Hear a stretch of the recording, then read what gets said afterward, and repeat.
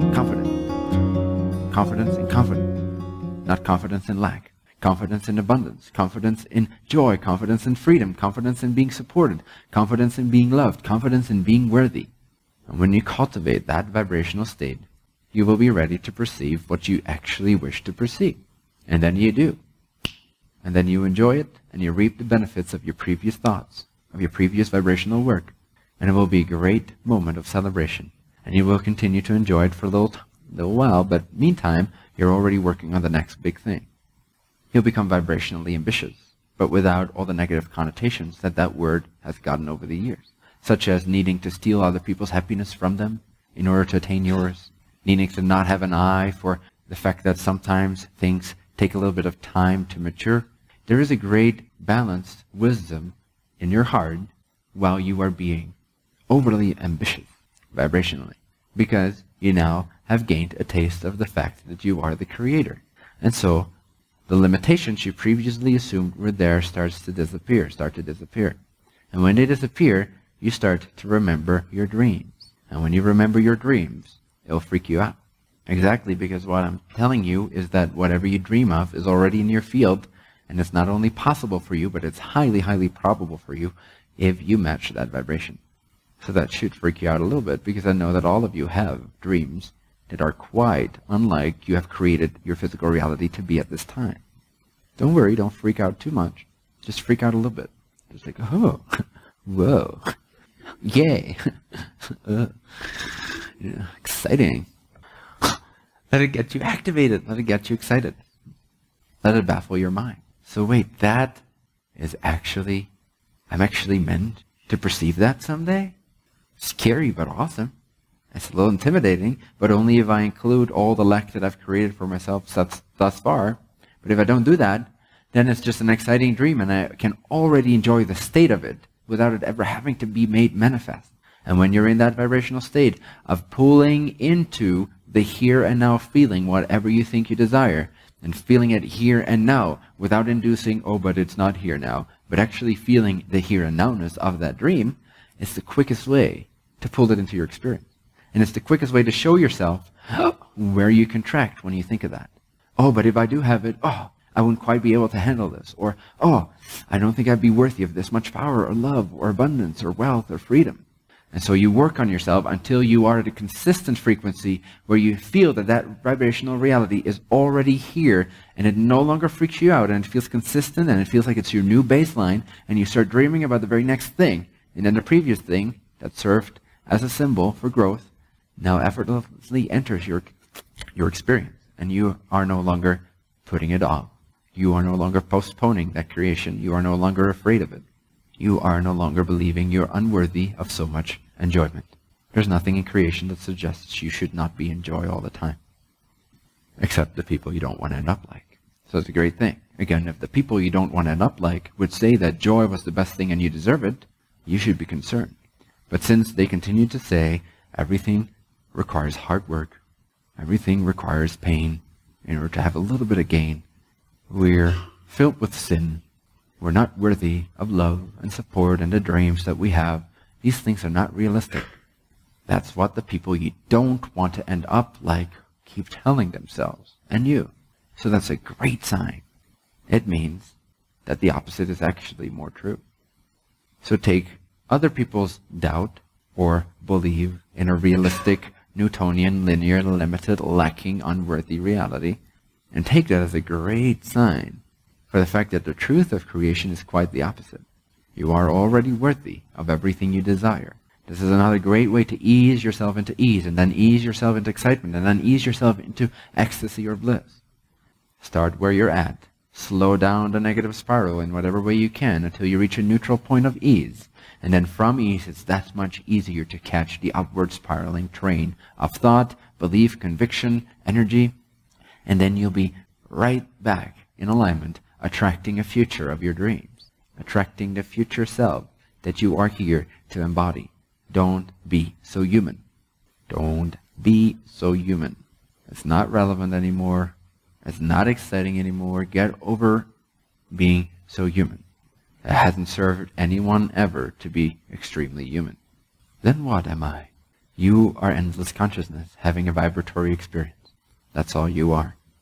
The physical shell you've projected yourself through is nothing but a manifestation of the vibration that you have assumed. Change the vibration, and your expression, your vehicular expression of self, within this world, which is also inside of your consciousness, by the way, will change. It will start to change how it feels, how it looks, how it thinks about itself, how it operates, how it interacts, how it uses gestures when it speaks, how it uses its voice, everything. Everything starts to become more and more under your control. The way you express yourself becomes yours, not random and automatic and erratic. You become the full expression of your controlling self. Controlling what? Controlling vibration. Controlling situation? Nope. Just vibration. Again, as soon as you fall into the trap of believing you should control your environment, you're already giving away your power to something that has no power to create the future. And remember, the only reason you ever try to control what is because you believe it will lead into a better future. There's no other reason to control what is, unless you believe it will turn into a better thing, a less lacking creation. Now that you know that the next creation never takes its cue from what is visible now, you can safely let go of situational control and rest in the pure bliss of knowing that you are a vibrational creator, and that the future will shape itself around you. You don't have to go out of your way. You don't have to move a single inch, a single finger to attract the life of your dreams. You could hypothetically sit in this chair for the next 2 years, attract people that want to feed you. It might help to grow a beard and a mala and speak some wisdom every once in a while and say that you're a saint from the future. But other than that, let's say you attract that to yourself. You can attract the life of your dreams by simply sitting here, not moving a finger. Why? Because creation does not base itself off of creation. The future has nothing to do with the now, except how you feel about the now. That's what creates the future. So if you were to sit here in bliss and effortless abundance and total conviction in the union, infinite state of being, and you are not afraid to imagine, you are not afraid to create on the mental level and to be excited about what you see and to only pull into your vision things that excite you and that are a representation of that abundance, you will bring that into your experience without having to do any physical work. I'm not saying physical work is a bad thing, but let your physical work be only utilized to pluck the fruits that have grown out of your previous mental creations. So what is the physical body meant to do? Is it meant to do hard work? No. It is created to enjoy, on a physical level, the non-physical thoughts you've been having. That on a non-physical level you could not enjoy physically. You could only enjoy as physically as non-physical reality allows you to enjoy, which is very high vibrationally and very intense, but it's a different type of feeling than the experience of the physical illusion. And so you decided, well, why not project a portion of my consciousness into this physical illusory plane of consciousness so that I can not only enjoy everything on the mental instantaneous plane, but I can also give it the illusion of time and therefore give myself this trajectory of vibrational growth, of not having instantaneously what I think of, but having there be a little bit of time between where I am and where I want to be before I pull it into my full-blown experience.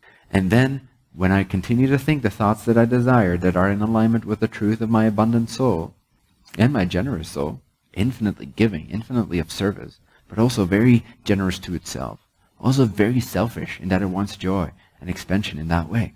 And so having thoughts align with the vision of my true self, it will bring into my reality opportunities that are reflective of that. And suddenly I'll recognize it. Hey, 2 weeks ago, I sat down and for 10 minutes I imagined this. Or even for a split second when someone was talking to me, I thought, randomly almost, wouldn't it be nice if this or that occurred someday? And I completely forgot about it. And here it is. Now let me receive the fruits of my thoughts and enjoy. Consume your creations. That's all the physical being is meant to do. Enjoy the physicality that are reflective of its previous foregoing mental creations. But make no mistake, you don't create by physical work, you create by mental imagination.